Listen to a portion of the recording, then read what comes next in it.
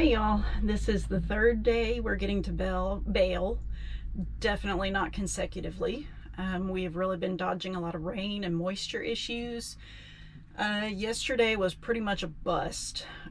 It was completely cloudy, zero sun, and it only got up to 60 degrees. Those were not ideal curing conditions. We had good amount of hay down and it did not cure. It looks like we just cut it last night and it got cut a few days ago.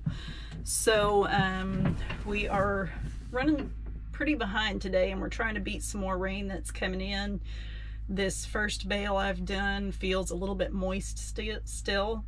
I am going to go ahead and bale one more, see what it feels like. My husband is running the fluffer on our little tractor. Our bigger John Deere sprung a hydraulic leak, so she's on light duty only, no hay equipment.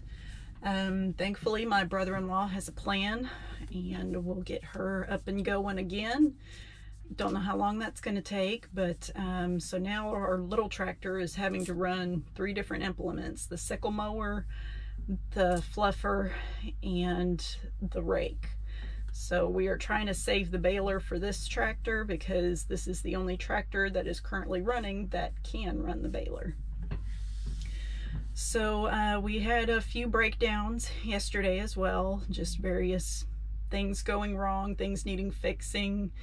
So we definitely were not just sitting around twiddling our thumbs. We're trying to keep going and see how far along we can get.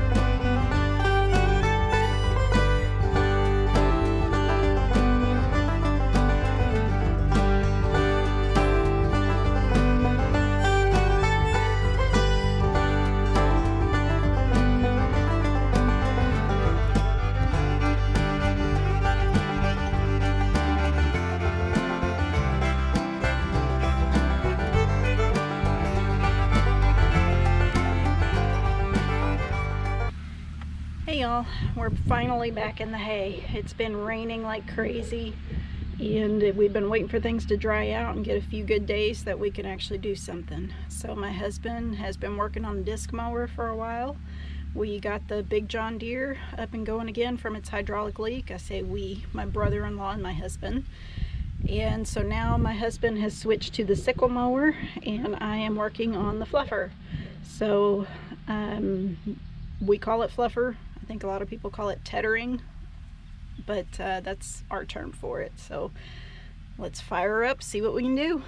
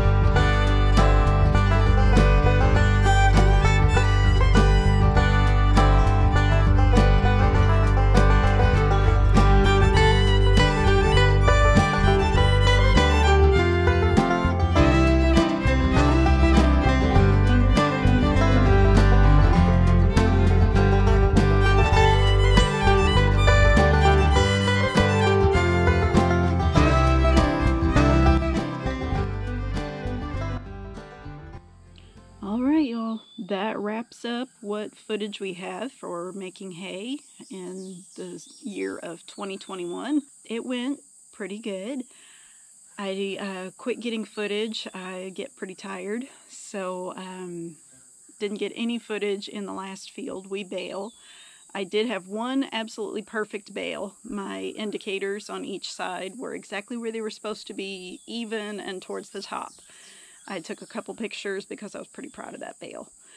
And the very last bale I started to do, there was a pretty thick cedar branch hiding in the windrow, and sheared a pin and did a little bit more damage to one of the belts. It didn't break. We didn't have to replace it. Thankfully, my uncle hadn't gone home yet, and he came out with me, and we both took turns hacksawing that branch out and got it out in pieces, replaced the pin, and were able to finish up that bale. And I think I've got a picture of it somewhere. When I started hauling, I found the bale that still had part of the branch sticking out of it. But anyway, coming up is going to be a few videos on hay hauling, but kind of like hay making, it's a little repetitive, so I'll have to see how many that turns into. So thanks for coming along, and maybe next year we'll get some more footage and get some different angles so you can see more of the process, because I don't think I got any of the sickle mower or the disc mower working, and not just a whole lot of the rake. So stay tuned. Thanks for watching. Come back when you can stay longer. We'll see you next time. See ya. Oh, what kind of thumbnail? That was probably stupid. That was probably stupid too.